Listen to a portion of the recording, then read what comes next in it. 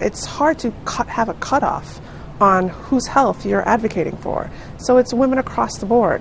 And so women of all ages need to have this access to emergency contraception, especially the times when their physicians aren't available, weekends, holidays. And so this really ensures that. This is not to replace normal contraception. This is not to replace, like I said, your interaction or your relationship with your provider.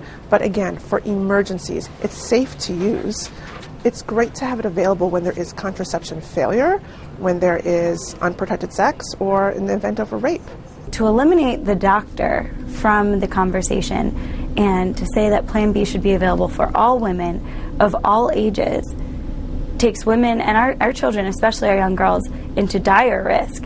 We're giving them authority as children to administer Plan B to themselves, which is ironic when they needed a parental permission to get aspirin in school for a headache. So we think that this is pretty illogical, and every teenage mom should be concerned, and mothers of girls of all ages should be concerned, because this opens the door for abuse. That's something I don't think people are talking about. I mean, this is a pedophile's, predator's, pimp's dream.